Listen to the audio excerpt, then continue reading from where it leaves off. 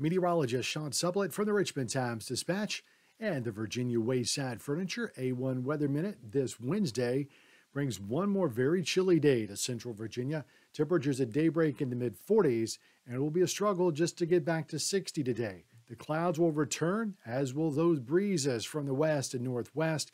A hard time just getting much past about 60 or 62 degrees. A few small showers showing up there, here, or there in green during the afternoon. Not a wet day, but don't be surprised if there's a little nuisance shower that races through this afternoon that lasts 5 or 10 minutes. Should not be awfully heavy and not lasting long at all. And then we begin to see a slow, methodical warm-up Thursday, Friday, and into the weekend. So both days this weekend look dry with high temperatures in the low and mid-70s. Stay with us on social media for updates and subscribe to the Times-Dispatch. Get our videos right to your phone on the Virginia Video Network app.